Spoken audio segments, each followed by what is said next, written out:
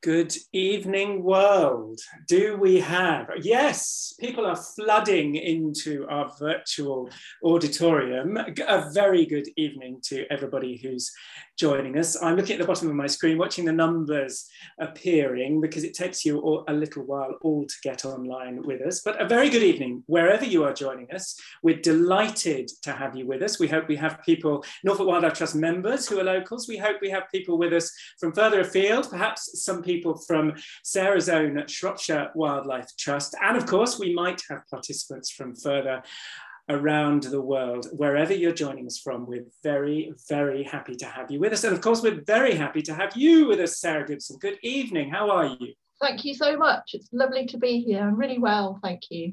Well, it is a great pleasure to have you with us, and I have greatly enjoyed reading your book, about which we will be speaking this evening. But before we get on to your lovely book about swifts, a few bits of housekeeping. Good evening to everybody joining us again. My name is Nick, and I'm a Wildlife Ambassador for Norfolk Wildlife Trust. And this is yet another of our online Cley Calling events, although we have now started running real life events back on our nature reserves, including the Simon Aspen Wildlife Education Centre at Cley Marshes in North Norfolk. Although we've started doing that, we're still running events because they've been very, very popular. And we're delighted that you can find our upcoming events on our website, which is cleycalling.com.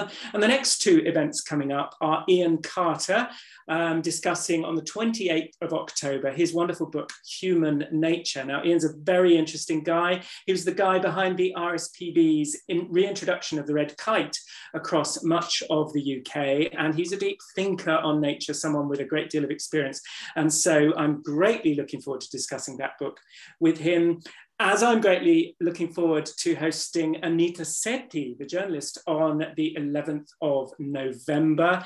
And she will be talking about her fascinating and very important book, I Belong Here, about the experience of a person from an ethnic minority exploring and living in the British countryside. So another one that we're very, very excited about. But we're very excited about this evening to hear from Swifts just as the last Swifts leave us. We're talking to Sarah Gibson on her wonderful book, Swifts and Us, the Life of the Bird That Sleeps in the Sky. Now, before we get to that, a couple of things. If you have a question for Sarah, Swifts obviously are very, very popular birds, and lots of you will want to ask her questions about her experience with swifts and about her book. Please feel free to pop them in the Q&A. And if there are lots of questions, we might not get to absolutely do all of them, but I will select those that we bring in. We might bring some of you live into the conversation, in which case you will receive notification, and some of you, I may read your questions directly to Sarah. David, who is our wonderful producer, who is behind the scenes this evening, he is popping links into the chat attached to this conversation. And there you will find links to projects that Sarah mentions. You can also find a link to make a donation to Norfolk Wildlife Trust. This is a free event, and we're delighted to have everybody with us from across the world. But should you wish to make a donation to help the conservation work that we do across Norfolk, then please follow the link that David's popping into the chat. And please also, if you haven't already bought it, purchase a copy of Sarah's lovely book. Not only will you be helping Sarah and helping spread the word about swifts, but by purchasing through the link that David's popping in the chat, purchasing through Wild Sounds and Books, who are our wonderful friends in North Norfolk, who stock all the books in our visitor centres, you'll also be making a donation to conservation at Norfolk Wildlife Trust, for which we are very, very grateful. Now, Sarah, you're a colleague in the Wildlife Trust's movement, aren't you? You work for Shropshire Wildlife Trust. That's right, yes. I've worked for them for a very long time. You don't look old enough to have worked for anybody for a very long time. However, really, I want to begin because the roots of your book, in a sense, are in your childhood and your relationship with nature from the early days. So I'm afraid I'm going to read to you several times this evening from your book and some of your lovely descriptions. So if we could start with this. The wild end of the garden was our playground. Under the tangle of bushes, I made dens with my sister. In the more tenderly nurtured areas, I pulled stamens out of golden azalea flowers to suck the sweet nectar and picked sawfly caterpillars off roses, sixpence a dozen. One summer, I spent days searching hedgerows for birds' nests and wondered at the intricate construction of a blackbird's woven cup and the mossy secrecy of the wren's spherical home. It's clear from your book that you've been a lover of the wild for a very long time. I have. It's always been a part of my life ever since I can remember. Yeah, and clearly I grew up in the Sussex countryside. And yeah, we always went for walks. My mother loved wildflowers. I learned just the common ones. She was no botanist, but people just learnt a lot more back in the day. And I absorbed it as I went along. Which is a lovely way to be, that sort of learning of nature by osmosis, which is what so many children don't experience in this day and age. Yes, absolutely. Everything's become, you have to make so much more of an effort now to go and do it. And both to gain access to nature and also to attain information. It's not, people in your grandparents' generation, your parents' generation, had ecological literacy from having grown up in the outdoors, whereas people really today, they genuinely don't. That's right, that's right. It's very sad, that severing of the link between nature and people. I know that's something the Wildlife Trust are doing as much as they can to remedy in lots of different ways. But yeah. And that's very much what our work at Cley Calling at the Simon Aspinall Wildlife Education Centre is about. We're about trying to reach people, and very often trying to reach people who might not otherwise have access to nature. That's very strong in our mission to try to reach out. But you have, since your earliest days, in a sense, had a sense of loss around nature, a sense of responsibility towards nature. You write, seared into my memory, though, is the destruction of hedgerows in the fields around our home. In the 1970s, agricultural intensification was in full swing and farmers were being given grants to grub out hedges in the name of efficiency. Now, obviously, in the context of the Swift, the changes of the agricultural landscape come back later, but it strikes me that you've always had a sensibility that nature is suffering around us, and you have a sense of duty towards nature.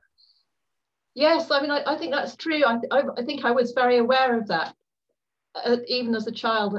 I think in some ways I almost got scared off that. My mother would respond incredibly emotionally to things like hedgerow destruction. It was almost like I had to push it away at a distance.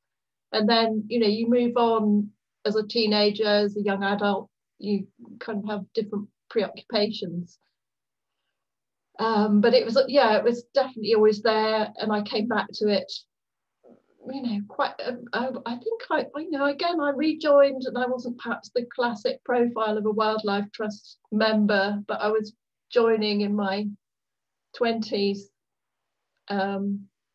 even with before I had children. It wasn't about Wildlife Watch and doing it for my kids. I just did it for myself. Yeah. Do you know, I was talking not long ago, maybe 3 weeks ago, on the village common that's outside my house, where she has a project to one of our conservation officers, Helen Bukowska, who is a wonderful woman, an extraordinary woman. And she was talking about when she employs people, and she says, I look for the people who have passion and who've come at things from a different direction and who haven't necessarily followed that same path, because they bring ideas and creativity. And you yourself you're involved heavily, aren't you, now with Swifts in your local town. So tell us how, first of all, tell us how it came about that you fell for Swifts, because you're obviously dippily in love with Swifts. How did you let Swifts into your life, Sarah Gibson? I think everyone falls in love with Swifts once they know their story. But what happened with me is I was living in the country, and around me I had house martins and swallows nesting, and I loved having them there. And then I moved into a town, and it was quite a wrench to be leaving my martins and swallows, but I knew there would be swifts, and there were. And although I'd really never taken any notice of swifts before in my life, because I'm not a proper bird at all, but I just love the birds around me. But yeah, suddenly I just was looking out for swifts, listening for swifts. I was completely tuned in, and I heard that Edward Mayer was giving a talk somewhere. Edward Mayer is from Swift Conservation. He's a passionate advocate of swifts and a brilliant speaker. And I heard him speak, and yes, he sold the story of the bird that sleeps on the wing, that eats on the wing, mates, and doesn't touch ground or flat surface for 10 months of the year. I think one of the most extraordinary things about them is they can preen on the wing. It's just such a feat of acrobatics. They can turn around, they turn their head 180 degrees and scratch an itch on their back and not lose balance. For a bird with a short neck and short legs, that really is quite an extraordinary achievement. Yeah. Now, before I come to the incident really that starts the book and starts the story of your love of swifts, I want to interject with something that Ken Kaufman said that just occurs to me now. Ken Kaufman is possibly the most respected and influential birder in the United States, and he's been celebrated since the 1970s as a brilliant, brilliant birder, but also a wonderful man and a wonderful writer. And he was once asked, what do I do to become a better birder? And his reply was very insistent. And he said, do you really love birds and watching birds? And the person said, well, yes. And he said, then you are a great birder. Because it's the intensity of love, not the depth of knowledge or experience that is what matters. That's I'll keep that in my mind. It's very true. Maybe I am a proper birder then. You very much are. And it is a moment of love that begins your book. You have a sad but intimate encounter with a swift that begins the story of your life with swifts. That's right. Yes. I had I decided to start a little local swift survey group. And we'd been out for a few evenings in the summer looking for swift nests in the town where I live. And it's an enjoyable process. You look at places in a different way, and you follow the swifts. There's no real pattern as to where to go. You just listen and look and follow them and hope that as sunset approaches that you'll see one dive into its hole. And this, you will see maybe 1, 2 in an evening. But this was getting towards the end of the season, and a very lovely person who's unfortunately died now, Andrew Turlow, he appeared at the meeting, and he'd got this bit of paper in his pocket saying that somebody had found a swift. Andrew was very keen on railways, and this was a railway friend of his who'd found it. It had fallen probably from the old railway shed, and possibly a cat had found it.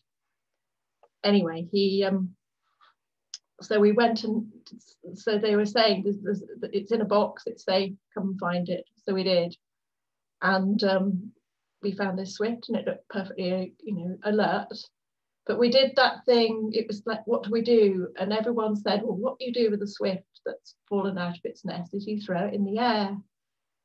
And really, that is not good advice. That's the worst thing you can do, because your swift has already fallen and hit the ground. And the chances are that if you throw it in the air, it may already be injured, or it may just be stunned. But if it's in a state of shock, it's not going to fly. So the best thing you can always do with a swift that you found fallen on the ground is just put it somewhere quiet, somewhere dark, maybe give it a little bit of water, no food. But yeah, if you give it the water, it's down the side of the beak, not the top of the beak. It will go down their nostrils. And see how it goes. And maybe try, perhaps the next day, take it somewhere high, hold it in your hands like that, see if it wants to fly, but don't throw it. But we did. We threw it out of a high window. It wasn't a good idea. But I did look after that swift, and there's the whole story of what happened with the swift in that book. I won't tell you what happened to it because you need to read the story. But it is the trigger really for the whole story of swifts and your relationship. And I just last month I was talking to Stephen Rutt about his new book about the seasons, about summer and the wildlife of summer. And as I said to him, really what draws you into the story of an animal, the story of a landscape, is these intimate moments. And it's that moment with the swift really that shows us about you, but also shows you about us, about your relationship with swift. It's so you found it for the swift because it's a really bad moment in its life. And really we shouldn't be having to pick them up and handle them. So it's and mostly you never do get near them because they're remote birds in many ways.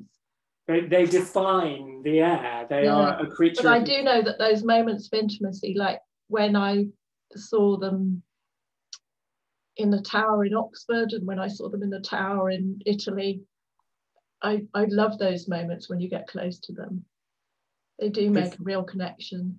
They take you into a completely alien facet of their lives that we don't normally have the privilege of witnessing, although we'll come later on to new ways, technological ways of witnessing them. But you mentioned there your swift group, and you walk around the town with the aim to map nests in order the better to protect them. So if I can read to you again, roof renovation can easily be swift friendly, but it rarely is. In my hometown, I decided to find out which buildings were used by the birds, then to try and ensure their holes were retained when scaffolding appeared before renovation work started. To my amazement, around a dozen people joined me on the first outing, fellow enthusiasts keen to find out more about this wondrous bird and its habits. How successful have you been? I presume, going off on a tangent first, that you then also have to monitor the same sites in the wintertime, because if you found places where swifts nest, the scaffolding can go up anytime. It can go up anytime. And it's quite hit or miss. I mean, I think I tend, when I see scaffolding go up, I tend to try and go and talk to people anyway and just see if they might be interested in putting a swift box up. And sometimes they will, and sometimes they won't. I actually had a problem almost opposite my house last year when a house where I knew there were swifts nesting, the scaffolding went up right in the middle of the swift season, and my heart sank. And I had a difficult time with the scaffolders, who were quite aggressive. But in the end, the guy who was doing the roofing was really nice. And he did end up putting in, they were putting in new soffits, and he put loads of holes in the soffits. Wow. And not only have you influenced that building, but you've actually influenced the mind of someone whose job it is to put soffits on buildings. It was wonderful. It was really nice. He actually said, because I kept going over and giving him more information and sort of sheets of information on the size of the hole and all sorts of things. And I said, I hope I haven't really given you too much. And he said, no, he said, I've been inspired. I've ordered myself 2 swift boxes. How my own house. That was brilliant. That is absolutely wonderful. And it is the power of the citizen work you're talking about. Now, he's not someone that needs influencing, but by pure chance today, my very dear friend Martin Hayward Smith was here, who's a wildlife cameraman and photographer, who's worked with everybody, with David Attenborough. He works with Ray Mears a lot and so on. And he's having an extension built at the moment. And he said, I've ordered 10 swift boxes. And I said, well, do you have swifts already? He said, no, but I'm going to. Good for him. Yes, absolutely. And at £30 each, they're positively reasonable in the context of his extension that he's having. That's wonderful. Yes. Today we have real problems actually getting swifts into boxes in this part of the country. I think over in the east of the country, East Anglia, wherever, I feel like swifts take to them more readily than they do over here. Because one of the projects we had, we put swift boxes in 2 belfries in the town, playing the calls every summer. And this goes back to 2000, one of them was 2014, the other one was a couple of years later. And to date, we haven't got them in, but I'm confident that next year they will be in at least one of those, because they have been flying up to the Louvres. Excellent. So I went with my heart full, hoping this year, but then there was just nothing but some droppings. But next year they will, I'm sure. They will. And there's a word, now I've forgotten it, I'm ashamed to say, but there's a word that you use for a swift who's knocking at the door of a nest. Banger. A banger, absolutely. And they get firmly repelled if there is a swift already in residence. Absolutely, yes. Swifts defend their nests very passionately, and if they try screaming to send, if a banger comes along looking for its nest, looking for a nest, and it comes to a place already occupied, the resident swift will shriek at it, scream at it, but then sometimes the bird will actually go into the nest foolishly, and then there'll be a fight, and with their sharp hook claws they'll lock together, and sometimes these fights go on for hours. I was astonished by that these fights can last for, as you say, for hours and hours and hours, yes. with the dominant bird locking the other one down. Yes, and one trying to push the other out of the hole. Quite extraordinary. And you mentioned something else which ringing studies have revealed, which absolutely blew my mind, which is that year 2 swifts are much more tentative in their approaches. When they bang, they only sort of poke their heads in. And then year 3 swifts, who are thinking about nesting the following year, they actually scrabble on the outside and are trying to get in. So the younger ones, the year 2 ones, are just kind of caressing the hole. And then the year 3 ones are really serious about it and knocking.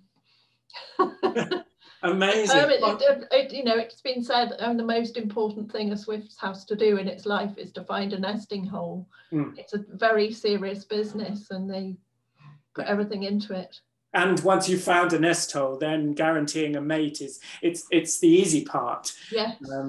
Because everybody wants a nest hole, and if you have control of the nest hole, and there's a particular call a male makes when he's claiming that he has a nest hole. There is a sort of 3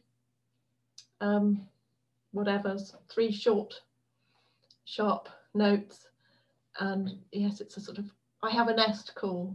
Extraordinary, absolutely extraordinary. But before we get deeper into the life cycle of our swift, as we might call it, even though we lent them for a few short weeks in the summer, and they are a bird of a massive distribution across Europe, Asia, and of course in non-breeding time, Africa. Before we get to that, you have a chapter on the context really of our swift and the Apodidae, the swift family in general, and some truly extraordinary swifts. I'll just read you one example. There are many, but this one, I'm someone who's had the enormous privilege of seeing many birds in many places, and I've never heard of this before, so I was quite fascinated. The Australian swiftlet, the only one to breed in that country, has a unique incubation strategy. Like other swiftlets, it builds its nest in colonies in dark caves. Like others, it uses a combination of twigs, feathers and grasses glued together with saliva to create a cup-shaped nest. And like others in the swift family, egg laying appears to be stimulated by rain. However, the timing of its laying is utterly distinctive. 2 clutches of a single egg are laid, the second one appearing 3 weeks before the first chick fledges. In this way, the nestling chick assists in incubation, enabling the parent to keep hunting for food. The Australian swiftlet is the only bird in the world known to behave in this way. As Alice would say, curiouser and curiouser. Absolutely. And there are so many examples you give of swifts being really bizarre birds. Now, you couldn't possibly know this about me, but I lived in South America for 10 years. And so I have skin in the game where swifts like white-collared swift and chestnut-collared swift and great dusky swift are concerned. Tell us a little about those birds, which are all friends of mine from the time when I lived abroad. Oh, well, I think I should be getting you to tell more because I've got very scanty information about them at all. Oh, no, that's not true. Tell us about Cypseloides. Tell us about great dusky swifts and their ilk and their remarkable nesting habits. Behind waterfalls. Behind waterfalls. Yeah. It's quite Behind extraordinary, waterfalls. isn't it? We think that our swifts have it hard when they fledge. And as you say, we'll come to this later on, the chick may start migrating the very day that it fledges. And that just melts my mind, that fact. But not only, but Cypseloides swifts, they fly the nest and they have to fly through a curtain of water a second really after they leave. Powerful torrent of water, not just a dribble. Yeah, for people who don't know these swifts, look up great dusky swifts at Iguazu. Now, Iguazu, of course, you'll have heard of, is the giant waterfall on the border between Paraguay, Argentina, and Brazil. And the Guarani name for it, Iguazu, it means big water. And it is very big water. And if you were a fledgling swift taking off for the first time ever, you've got to fly through that curtain of thundering water. Just mind-blowing stuff. But you had strength that's needed, But you had a particular liking, didn't you, for some of the bigger ones, for white-collared and chestnut-collared swifts? Oh, I was getting to know them through books. And things like chestnut collared sprang out because it had some colour on it. But some of them have wonderful, well, even our own, you see, I'm calling it our own, has a kind of iridescence, the common swift. When you get close to it, and they look black when you see them in the sky, but really they're sooty brown. But when you see them close, they have an iridescence. And I saw that when I was looking after the swift, it actually had a purplish sheen. And it's true with, a lot of the different species of swifts have a little bit of colour, but mostly darkness suits them. I've also had the immense privilege of spending, 4 or 5 years in Asia. And one of the most extraordinary, mind-blowing places I've ever been is a cave in Borneo called Gomantong in Sabah, where glossy swiftlets, mossy nest swiftlets, edible nest swiftlets, and black nest swiftlets all nest together, in addition to about 20 species of bat. And the place reeks of guano. I mean, it's almost unbreathable inside, but you're in this cave that is heaving with these remarkable birds. It must be wonderful. I'm most envious. Maybe one day.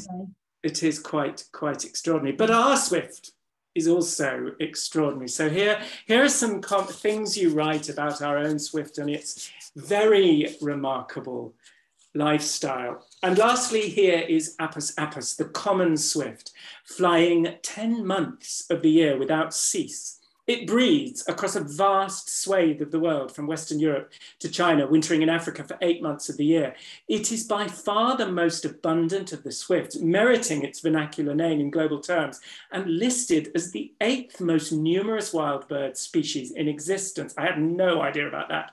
Worldwide, there are estimated to be somewhere between 95 million and 165 million of them sailing across the skies. This really is very much a bird that belongs to the old world, isn't it?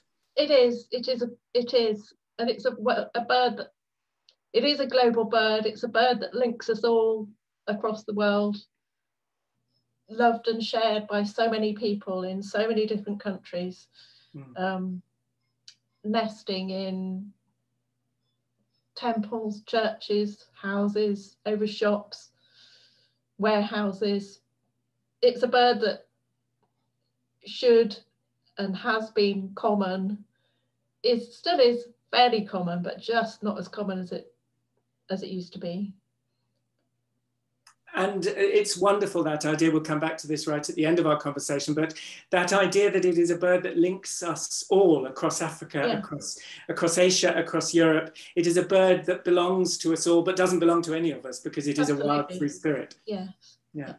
And yet it is brought to us because, as you say, yet there is one thing the sky denies them: a place to rear their young. For this they must descend like mortals and behave as other birds do, seek out a safe hideaway, build a nest and breed. And that's what brings them into intimate and sometimes often dangerous contact with us humans. That's right. Yes, yes. I mean, it's the relationships work really well for them for thousands of years. I mean, clearly at some point before people were, the swifts have been around an awful lot longer than people. But the buildings that we've made over the centuries have been good for them and provided them with lots of, they've been like cliffs with holes in them. We still have some swifts that nest in cliffs. There's some in Dorset, there's some in Northern Ireland. And someone was telling me this year about some in Italy, where he'd been swimming in some caves and seen swifts flying up into holes in the roof of the cave. So yes, they do. There are some still in natural sites, but buildings, 99% where the common swift will nest. And it served them very well, but there are problems now because we're renovating our homes so successfully, and building regs state that we shouldn't be leaving holes in new build, and modern building techniques, plastic soffits and things like that are generally not hospitable to swifts unless you drill holes into them. So yeah, there is a problem with nest sites. Now I'm going to interject here with a question which comes from Mark Pointer, and sadly I know the answer to this, but you'll clarify. Do you know if new house buildings are encouraged to include swift housing bricks? They're encouraged by people who love swifts to do so, but really this is not mainstream yet. There are certain builders. One of the outstanding leaders in this whole business of putting nest bricks in is actually the Duchy of Cornwall, who are installing one nest brick per dwelling, which is absolutely, it's at the ratio of one per dwelling. They might put several in one and none in another, depending on the suitability of the site. But that's the way ahead, and there is some cautious optimism that this might start being adopted more widely. There will soon, hopefully this autumn, be a British standard nest bird brick, which means, that sounds incredibly dull, but what it means is that guidance will be there for all developers on the right size dimensions of a nest brick, and it's been designed and tested, and it's based on the swift brick, which seems to suit an awful lot of birds. Where they put them in Cornwall, and they've monitored them a lot, they've even found house martins going into them, and you just think that's strange because they build exterior nests, but perhaps in a year when it's been very dry and they haven't been able to find enough mud, a ready-made hole is just the thing.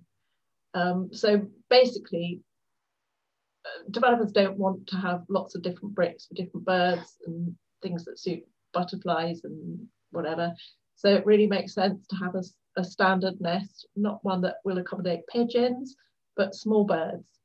And it'll be good for sparrows, and where sparrows go, swifts will follow, because they make a lot of, sparrows, as I'm sure you know, make a lot of noise and alert other birds to the presence of hole. Swifts can go and throw them out. I was fascinated by that. I have two swift boxes on the back of my house here, which is the cooler side because they're external boxes, but I have sparrows that nest in the front. I have two pairs of sparrows who nest in the front, and I don't, despite the fact swifts nest all along the street here, I don't have swifts nesting in my roof, but that's the reason I put boxes on the other side, so that in the hope that the swifts that live and nest here would nest, although they haven't done yet. I have blue tits nesting in the boxes on the back. But I was fascinated that the presence of sparrows is not necessarily prohibitive. Indeed, it might be a positive thing, because the cheeping of the young sparrows can attract the attention of the swifts, who will then hoof them out the next year. It can. I mean, there's often conflict between the species, and it can be quite hard to watch. I mean, I was talking to someone today who was talking about how sparrows will land on the back of house martins, and I've heard they can do this to swifts as well, and just push them down. They will defend their nests, but then swifts, they will, if they're really determined, and we're probably talking the 3rd or 4th year birds, they will actually go into a nest and go and sit on the young and sit on the nest, the occupied nest, for hours. They do endurance swifts. They do endurance with their fights, and they do endurance when they're trying to claim a nest. They'll just sit it out, and eventually the sparrows will probably be off. In fact, I think Veit now, the Swiss schoolmaster, who is a passionate Swift activist, really, who also had Swift boxes in his house and in a tower. He once found a swift nest built on top of a nest of sparrows and the dead fledglings underneath. So it can be quite gruesome. Goodness me, they're fearsome birds, they really are. And even between themselves, the course of love is not necessarily unbumpy, shall we say. You write, the pairs seldom arrive on the same day, but if this does happen, it is likely to be coincidence. Their bond exists only for the breeding period, and outside this time they live separate lives. When the second bird returns, usually within a few days, their initial greeting is sometimes hostile. They raise their wings, scream at each other, and lock feet as they do in fights. Gradually, though, they accept and start preening one another, settling amicably on the nest side by side. They almost seem to be their worst enemies, these swifts, because they're very independent-minded birds, aren't they? They like their independent life. They do. But yes, but they do, once paired up, they will stay with each other, as long as they both turn up within a few days of each other. They are loyal, they are generally monogamous, but they're wary, and yeah, it takes time to, like, I guess it could be the same with humans if someone's been away a long time. They really are the bird that lives in the sky, and the sky is their element, and anything to do with coming back to land and having to share their space is something they really struggle with, don't they? I think they do. I'm watching the video of swifts in nests, they just look so out of their element. They shuffle along, they look so awkward, and yet in the air, absolute masters of the skies. They just, well, you know, but yes, their feet are, they just, with these claws, they're not, I'm not going to say the word designed because they've evolved, but their feet do not cope well, but they cope just enough for the amount that they have to scratch their way over the flat surface of their nest. That's all they need to do. And that is the origin of the name Apus, meaning it is without feet. Yes. Yeah. Because Linnaeus, he must have known they did have feet, but at the same time, he was describing the fact that they have apparently flimsy feet, but in fact, they're incredibly good for using as crampons. They're good for what they use them for, and they can cling to vertical surfaces as well. But no good for hiking. No. No, really, certainly no good for hiking. Now, one last thing on the lives of swifts, and this really, we touched on this a moment ago, but this is quite extraordinary. Fledgling swifts leave the nest while their parents are out searching for their next meal. On their return, a large ball of food in their throats to feed their young. The adults are faced with an empty nest and seem visibly perturbed, just as we might by the absence of the chicks. They will poke the nest with their bill as if to check there really is nothing there and jump on and off it.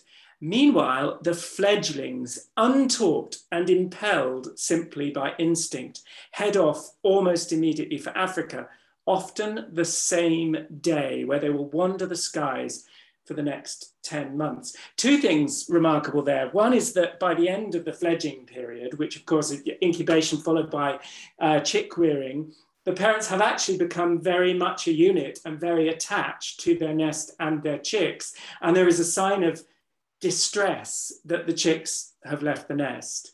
empty nest syndrome, literally. Yes. And the other, that the chicks migrate, and this just absolutely does my head in.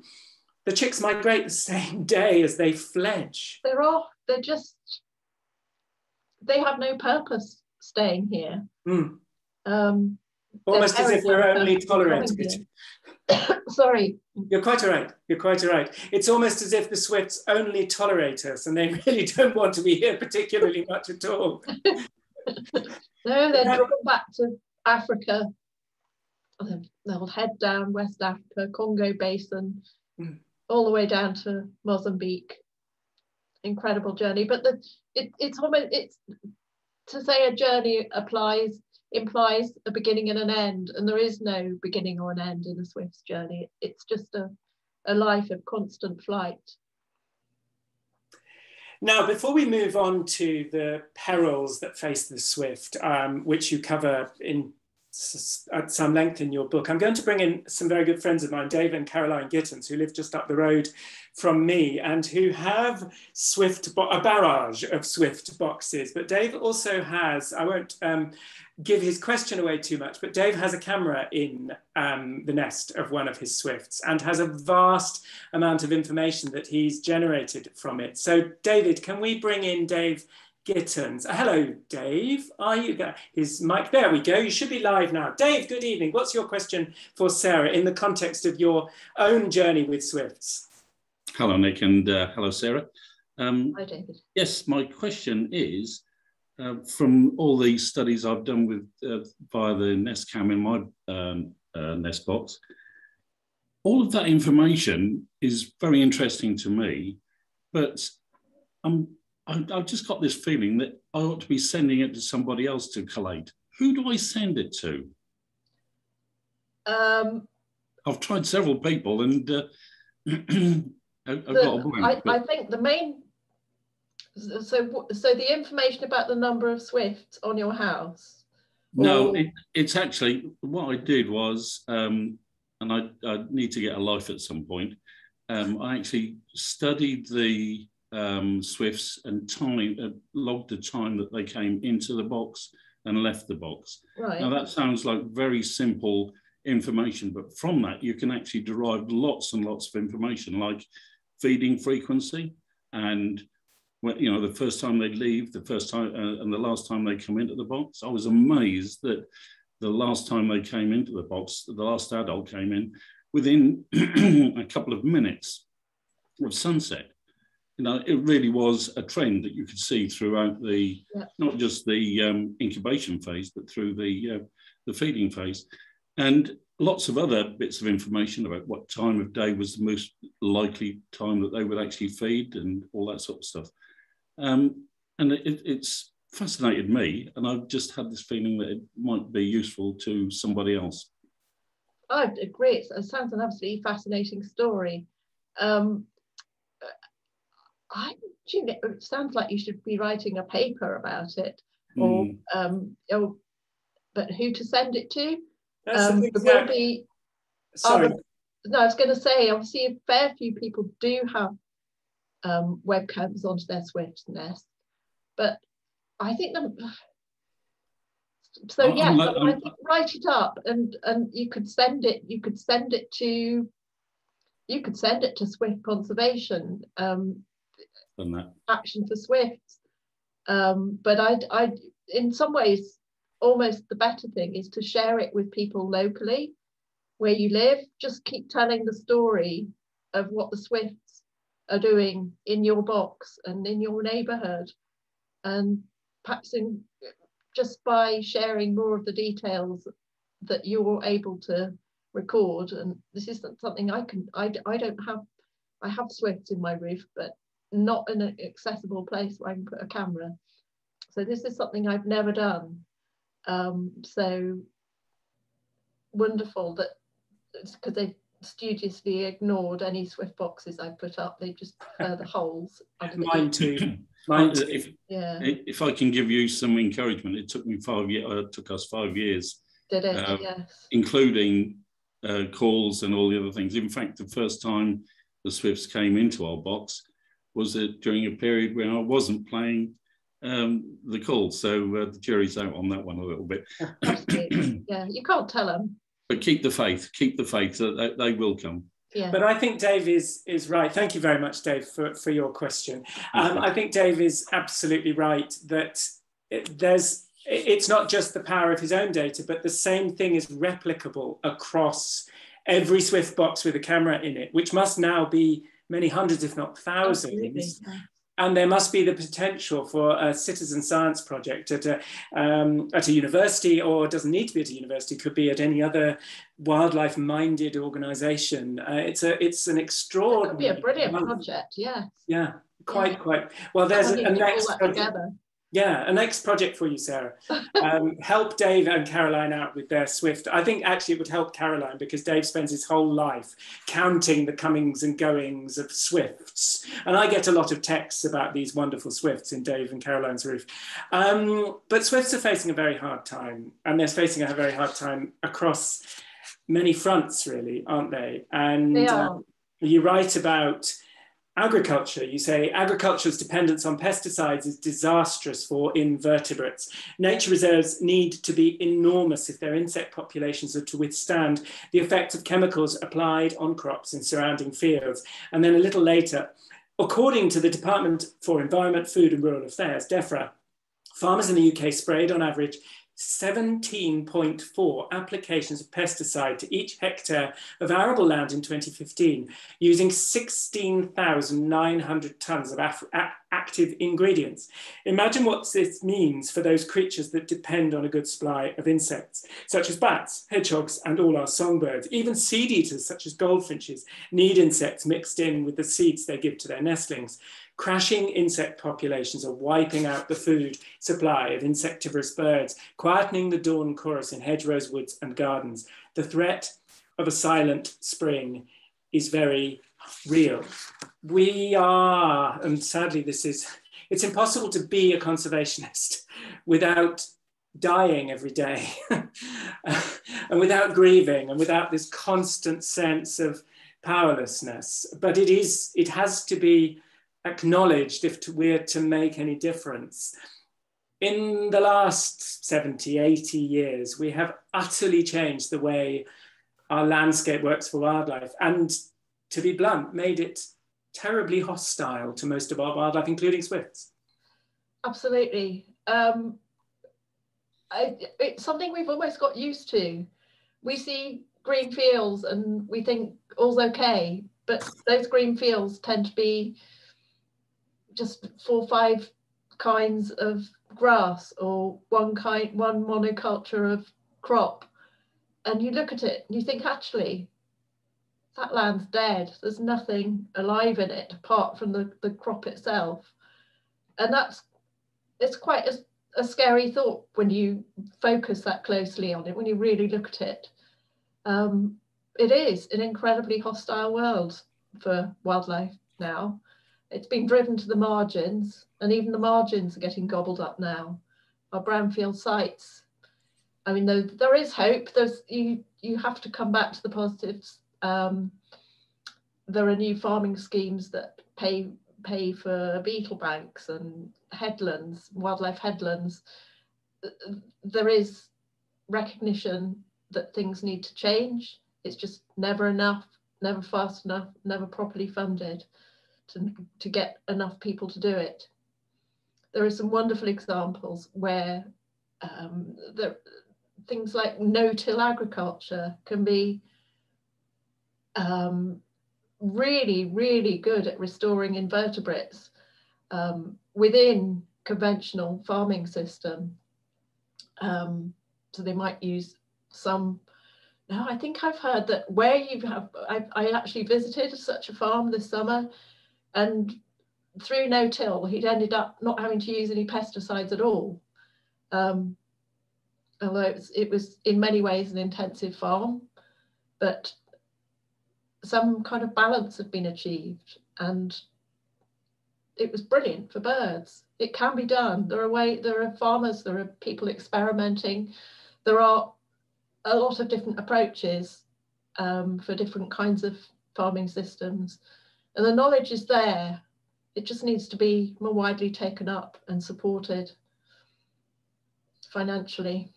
And indeed, that's the revolution that we hope for with the arrival of elms. Let us hope that that's the Environmental Land Management Scheme.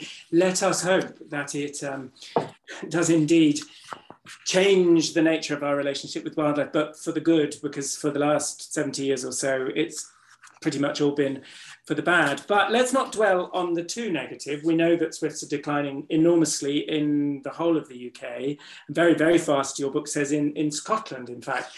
But let's move on now to what I would call swift heroes, because you visit a number of people through the book in the UK and elsewhere who are fighting tooth and nail for swifts and really inspiring communities and influencing policy. And you're right, fortunately, not everyone shuts their eyes to the fact that once common species are failing to thrive in our fast changing world and dwindling into rarity. Such people do not wait for official designations and conservation strategies to creep belatedly into action. There are those whose instinct is to do something themselves, who believe that change starts with local personal actions, and that if there are others who share this outlook and make similar changes, the impact could be huge. Tell us about some of the people who, you described some quite remarkable people, some of the people who are fighting for our swifts in the UK, first of all. In the UK, first of all. So I think I've mentioned already Edward Mayer, who started with London swifts when he noticed, he lived in London, he noticed his neighbour that the roofs in his street were being stripped off and swift nests filled up. So he started something called London Swifts, which then became international because he set up a website back in the days when websites were quite revolutionary. So Edward has become a campaigner, a wonderful speaker, or in this country talking to architects, anyone who will listen, really. So he's a really good communicator. Then there's Dick Newell near Cambridge, who used to invent software systems, enormous data software systems, but then who retired and got into boxes for barn owls and then boxes for swifts, and then he just goes and tinkers away, and he's shared at all different kinds of swift box design, and has inspired many people within East Anglia to set up their own projects. So there are people who are doing swift boxes, people who are doing communication, and then there's Stephen Fitt down in Exeter, who has been a quiet, determined advocate for the nest brick, which is basically a brick with a box inside it. So installing them, providing an integral swift nest box, seems to me to be really the way ahead, because once it's there, once that box is installed, it's there for the duration of that building, whereas perhaps a wooden box has a bit of a shorter lifespan. So he has worked also, he has health problems, so he rarely actually leaves his house, but he's constantly on the phone or emailing, works with planners, all sorts. And the southwest of England has been there, I would say, the adoption of the swift brick has been, he's pioneered it, and it's taking off with a number of developers. It's spreading. That is wonderful news, and it's not just in the UK, is it? You also have friends in continental Europe. I had a wonderful time going to see swift people in Europe.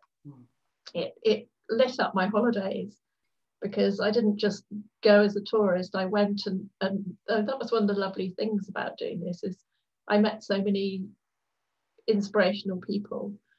So I went to Switzerland and met Bernard and Marcel, who were both very much into swift boxes and very passionate about what they're just, again, good communicators, and were influencing things like, I think in Switzerland they managed to influence the lawmakers so that they would put swift nest bricks into new buildings of a certain height.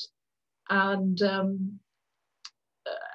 Spain, I think they were struggling a bit because there was a bit of an air of complacency there about, well, swifts will always be here, we've always had them, they'll stay forever. But really passionate people and people involved in trying to keep swift populations. There was a bad case in, and I'll say this wrong, Catheris, a medieval town. Catheris, yeah. Restoration works going on in Catheris, the medieval walls full of swift holes. That's not a story with such a happy ending, because the authorities were very resistant to maintaining and retaining the holes. But there are others. There was a guy in Italy, and he did Mauro. He worked with his local authorities to persuade them to keep the swift holes in towers there. But yes, that is one of the things in Italy is that they used to eat swifts a long time ago, and they turned their old fortified towers over the centuries into swift towers with, and it was kind of status symbol. You'd have a swift tower and a swift keeper, and harvest a certain number of swifts every year and turn them into little fatty puddings and give them as honoured gifts to your friends at Christmas. And those have been converted to nesting sites for conservation, and you had the privilege of holding a swift. I did. I held a swift. And I think flippantly or humorously, you comment that it was a chubby one and it would have been a pudding in the old days. It would definitely have been a pudding. But they were quite mindful of the resource, weren't they? Because they were. They managed it. They harvested them carefully, because they would only take, say, one from the nest. They wanted the swifts to keep coming back. So they didn't just clear them all out. But yeah, clearly that practice, well, meant there's still a big problem with shooting in Italy. There's not a problem with swift harvesting. But a lot of these old swift towers have been either fallen into decline, or they've been, the holes again have been cemented up, they've been turned to other purposes. So, but this chap Mauro's done a wonderful job. He actually rented one of these old swift towers and got it renovated, and it's now got about 100 pairs of swifts. Wow. Nesting there. But there's a side to in which, or an element, a degree to which it's almost therapy for the people involved, because I'm thinking of right now the people who are taking part in Extinction Rebellion, Wildlife Rebellion, who are not there because they're attention seekers or because they like causing disruption. They're there because they're desperate for the future of our planet, and it's what they feel they can do. And your friends who take action for swifts, they can heal themselves through daily advocating for swifts. Absolutely. I think taking action, for all of us, taking action is in our personal lives is the best thing. Yes, we definitely do need to support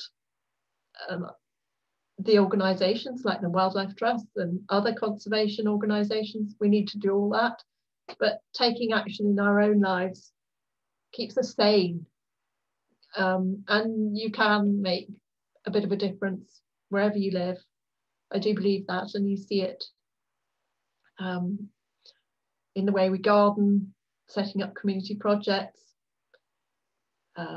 talking to other people, using our influence where we can without being worthy, just talking about our love of wildlife, what you can do. It is important that each of us is, as you say, without being worthy, without being pious, we're all witnesses to how important nature is to ourselves, to us personally, but also to us in a purely biological, physical sense. We need nature, we need biodiversity, we need soils, we need healthy climate, because otherwise we ourselves don't have a place to live, and we all need to be advocates for this. We absolutely do, yeah. We absolutely do. Now I'm going to bring in, if I may, David, Matthew Vickers, who has a question, because we've just been talking about swifts across various landscapes. And that's really the theme that Matthew's going to pick up. Matthew, you're still muted at the moment. There you go. We should be able to hear you now. Good evening. Matthew? Can we hear you, Matthew? No, we don't seem to be able to. Despite the fact your microphone is unmuted. I tell you what, I will read your question. Apologies that we don't seem to be able to bring you in. Matthew's question is this: does the diet of swifts vary from area to area, or do they always seek the same insect food source? I've been monitoring the swift poo deposited out of the nest above my back door and was surprised that it consisted mainly of beetle carapace. Matthew, perhaps you could pop in the Q&A, which I'm monitoring, where you are more or less, so we know where you're getting a diet of beetles for your swifts. But the question is about the variety in their diet across landscape.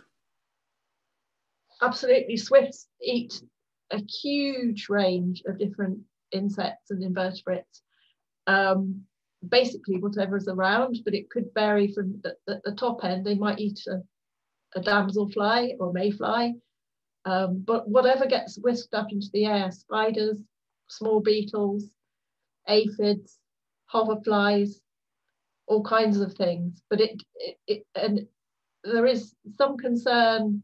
I was actually looking at the website of the Oxford University Museum Tower, and they've had 75 chicks fledged this year, which isn't bad.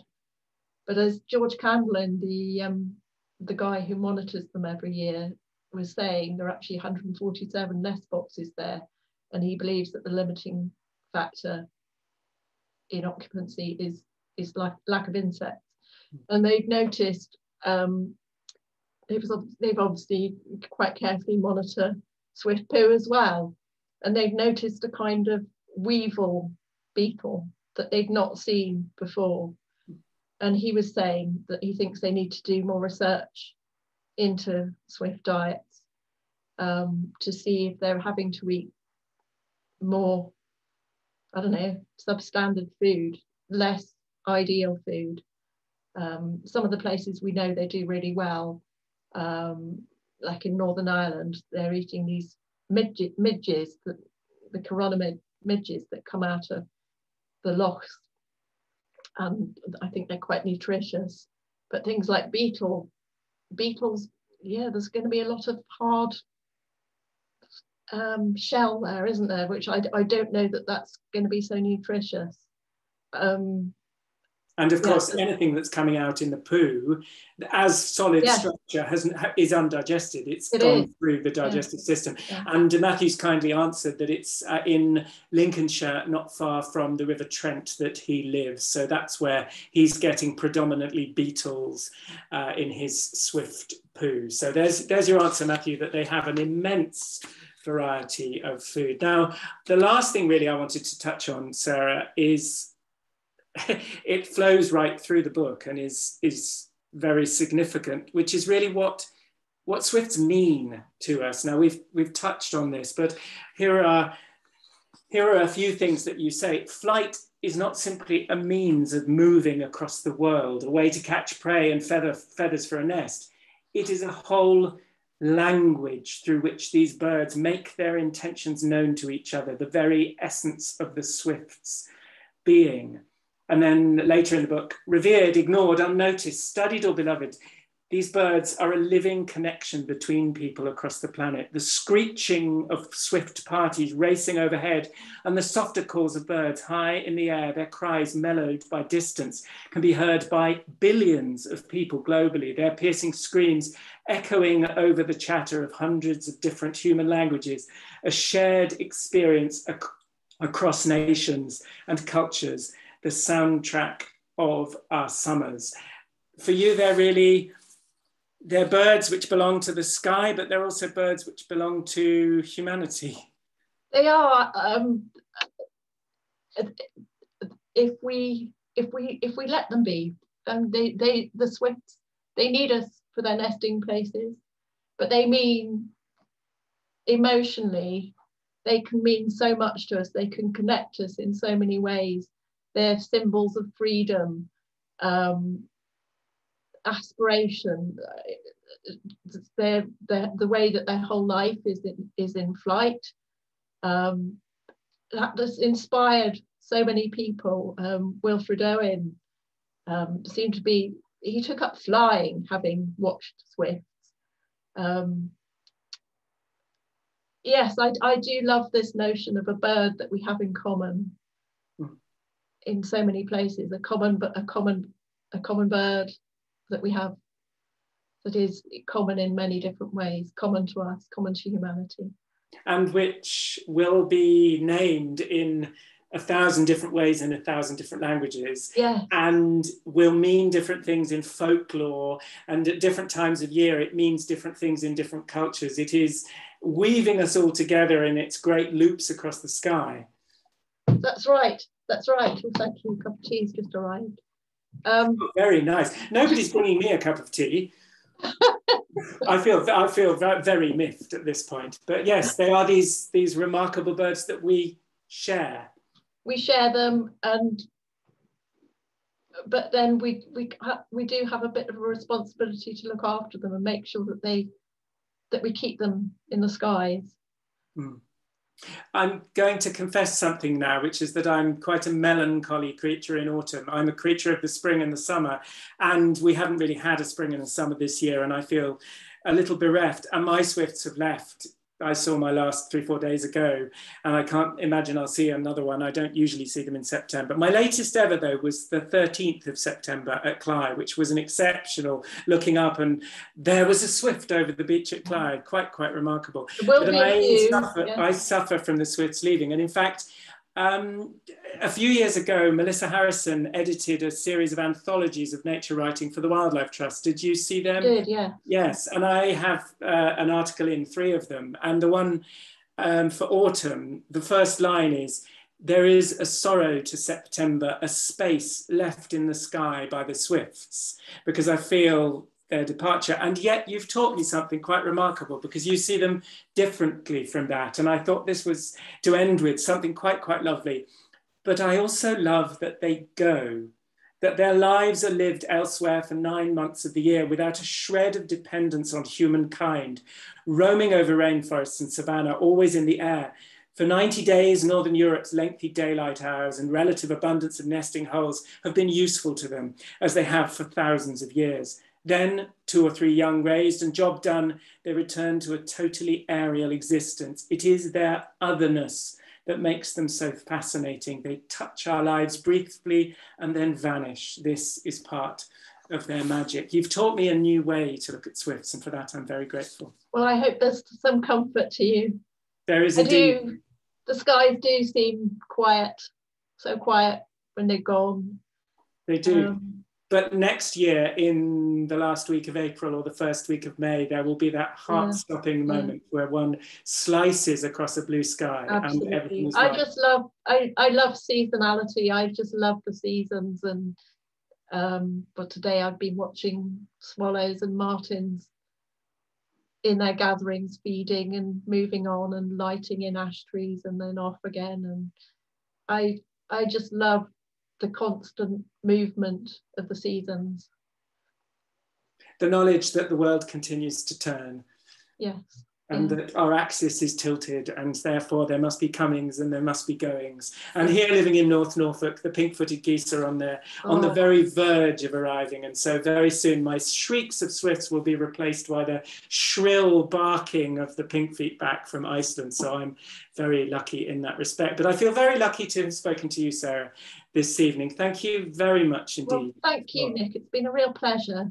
Well, it certainly has for me. And don't forget, everybody, that you can purchase Sarah's lovely book on swifts, The Swifts and Us, The Life of the Bird That Sleeps in the Sky, via the link that David's popped in the chat to Wild Sounds and Books, our wonderful friends in North Norfolk who provide all of our books. And by so doing, you'll make a donation to Conservation at Norfolk Wildlife Trust. Should you be a closet billionaire and you wish to leave us vast amounts of money, David's also popped a link to make a donation in the chat, and we're extremely grateful for any pennies that you can share us. Don't forget, we have another couple of events coming up soon. Ian Carter's joining me on the 28th of October to talk about his new book, Human Nature, which has had many wonderful reviews.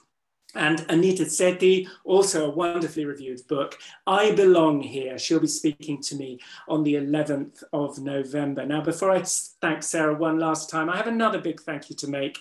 This is the very last time that my dear friend David Fieldhouse will be hosting behind the scenes. He's moving on to a wonderful and exciting new job, which he richly deserves. So for his company, this past 18 months in our online events and the previous year, our live events at Cley, I'd like to say a huge, huge thank you to David for all of your logistical support and inspiration. And finally, a big thank you to you, Sarah, for joining us this evening and sharing your love of swifts. Thank you very much. It's been a pleasure to be with you all. And thanks to everybody who's been here. Thank you all. Sleep well. Good night. Good night.